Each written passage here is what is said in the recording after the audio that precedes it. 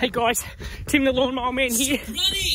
Today I'm going to show you how to change the oil in your 4-stroke trimmer.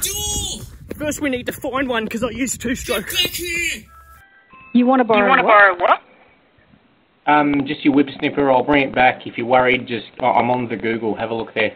Yeah, that's not happening. Now we've got crappy weather here today, and for me that means general maintenance, or just basic stuff that anyone can do. As far as maintenance goes, this is probably one of the easiest tasks that you can do to keep your equipment in good shape, and definitely something you shouldn't be afraid of trying. Now this task is that easy. If you don't want to watch the full video, just tip the old oil out and put the new oil in. Let's start with what we need. Of course we need some oil. In my case I'm using 10W30, fresh as. Then you're going to need something to tip the old oil into. I'm using this oil pan here, quite handy indeed. Now the next two things aren't 100% necessary, but they do make the task a little bit more enjoyable and cleaner. We're getting some gloves here and a pillow. Now for the purpose of this demonstration, I'm using a Honda UMK425 trimmer, which just happens to be a trimmer that I do recommend for domestic users. And why do I recommend it? A couple of reasons. Number one, it starts like a dream every time. Number two, there's no fuel mixing.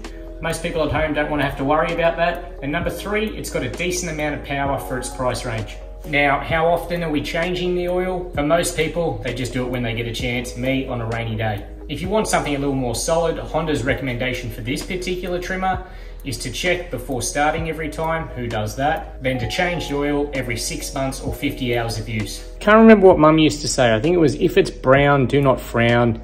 If it's black, give it the sack. So the first thing we're going to do is lay out all our items.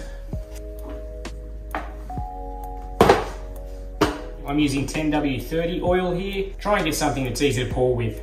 You don't have to have an oil pan, just any container that you can tip the oil into. Make sure you check the fuel cap is completely done up. The last thing you want is fuel going everywhere. Now for the Honda, the oil inlet and outlet is right here. Just unscrew that. And you can see the color of this oil, definitely due for a change. Very easy to get the oil out of the engine. Simply tip it, watch it all come out.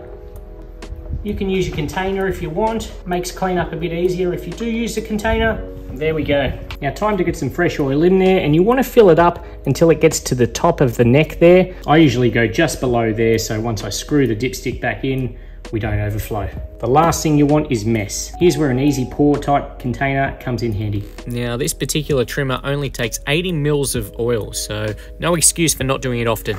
Well, this one appears to be broken, so not so easy. So you want the oil to come just to the tip of there.